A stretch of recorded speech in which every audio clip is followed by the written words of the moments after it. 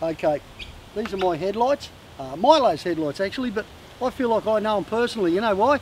Because I've had to change them that many times over the years. I've tried every type of beam there is.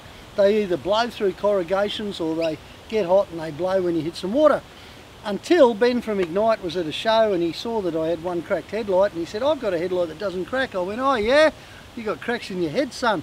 But he gave me a couple of them. 7-inch sealed beam LED Ignites they're called. And you've probably seen them because Milo's done most of the eastern states with these in this last year. Not a problem at all. Been through the mud, had rocks hurled at it, done all the usual stuff. Not only do they work brilliantly. I've never had lighting this good. And of course they're low draw. They're really low draw. So they don't use a lot of power. Now, right at the moment, Milo has got the absolute world's best lighting. What with my new driving lights and these Ignites, get a load of that. The $500 truck with the $1 million smile. Here's a shot for comparison purposes. This is with high beam only, the old 80 watters. I've used bigger watts, you know, standard bulbs, but they just blow out quicker because they get hotter.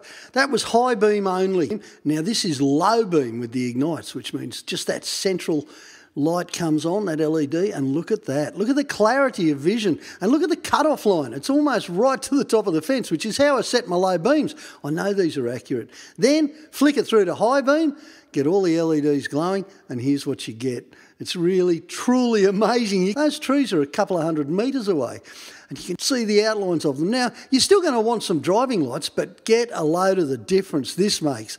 Wow. So you can get them looking like mine or you can get a blackface job. But the big thing about it is that these are permanent lights.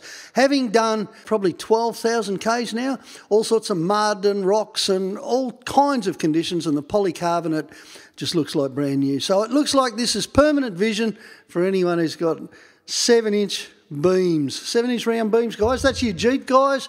Some of you patrol people. Anyone with a real four-wheel drive, actually. Ha ha! Good on you guys. Ignite. That's the way to see.